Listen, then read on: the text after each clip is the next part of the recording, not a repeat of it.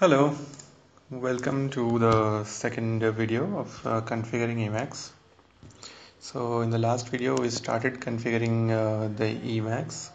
So in this video we'll continue to do so, and we will see how to configure the config files and everything. So let's get started. So this is our init file. Let me load the odd files also. So apart from whatever we have done last time, so we will start from declaring some of the variables here. So one of the thing that I do like to change is the way whenever some form comes, we need to write yes or no in order to do the answer. So I don't have to type each time the exact word. So in order to fix that, we can do one thing like this.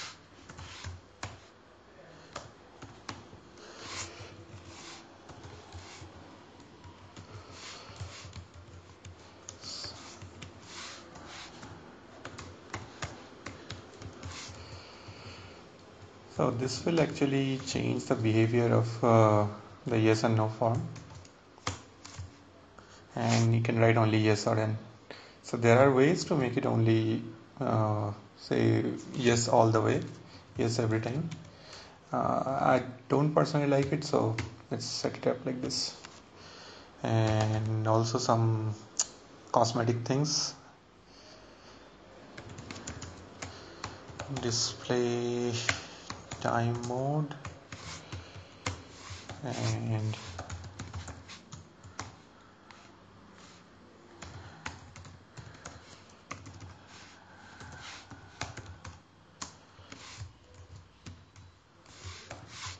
so this is just for timing battery in the lab if you're using on a laptop mode.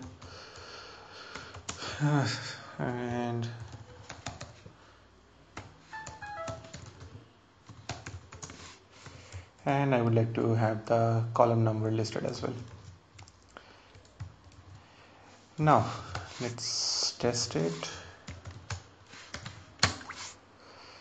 Now you can see that this buffer actually contracts. That's because we are all the time we are doing toggle frame maximized, so it will keep on toggling.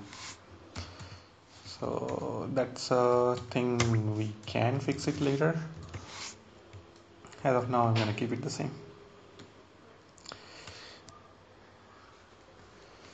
Now this is some of the basic things. Now apart from this, I would like to start something, set it up something called as IDO. So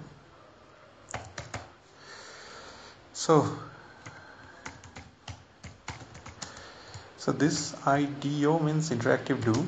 So it is a helpful feature to help you find files and all these things to it interactively. Now let's see how to do it. So probably add more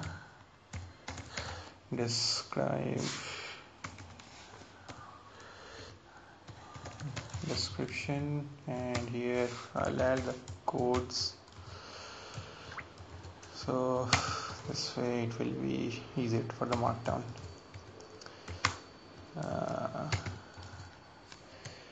Anyway,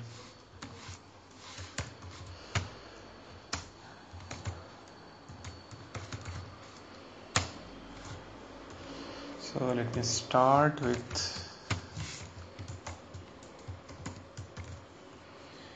Lisps and all. So let me do with this IDO mode. I'm just enabling it, and I would like to keep the IDO mode everywhere.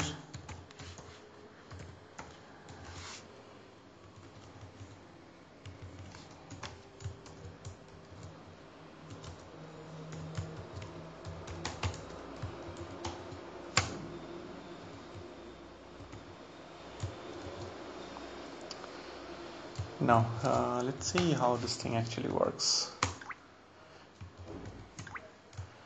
So if you see now, if I do this, but it is let's just define other things, because although it's variable is defined like this, but we need to do some more thing to get the full features. IDO enable flex matching,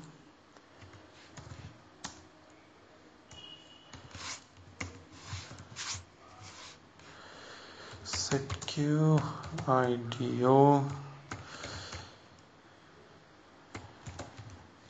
use file name at point.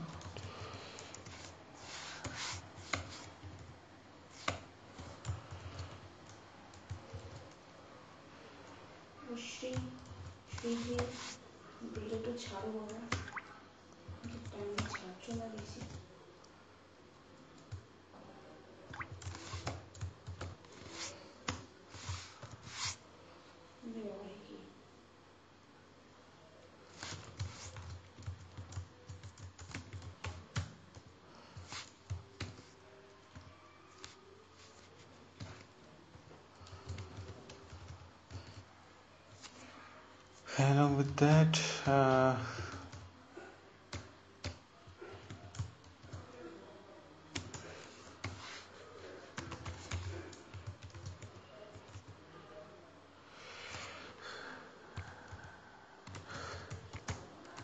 create new buffer.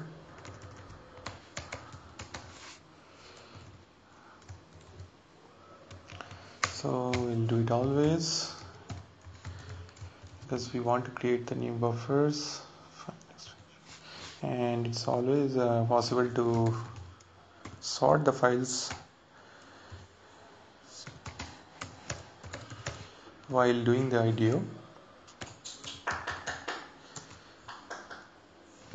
Now that can be done like this, like .org. I would like to sort it first, and let's say then the txt files, then maybe CSV file. That's the order I would like it to get solved always. So in summary, so we have IDO everywhere, flex matching enabled, use file name at point, I'm guessing it. So then the always, and I'm creating new buffer, and the file extensions sorting is also done. So let's test it out whether it works. Okay, so there is a problem in the init file.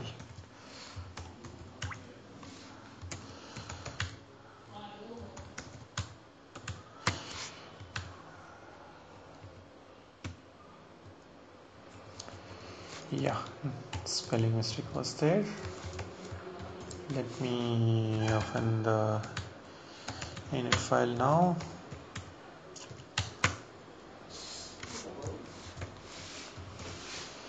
Now, as we can see that previously when we were actually opening, so this thing wasn't coming like this. So whatever the contents of the directory here, it's actually coming. So I can do one thing, I can press the arrow keys down or up or on the sideways in order to navigate this. Okay, so this is something I would like to have whenever I am creating something new, or I'm trying to find a file. Or let's say even if you do something like OR, so here I want to go to the .org file. So if I just type OR, it goes there. So that's one of the things that is useful pretty much. And other things are includes like if the file name is there and it's not there in the present directory, it tries to guess it by doing this guesswork. Create new file, it will always create a new file. So I'm not this kind of doing all these things, but this is how it basically works. So that's about the most of it. So hope you guys liked it, and thanks for watching.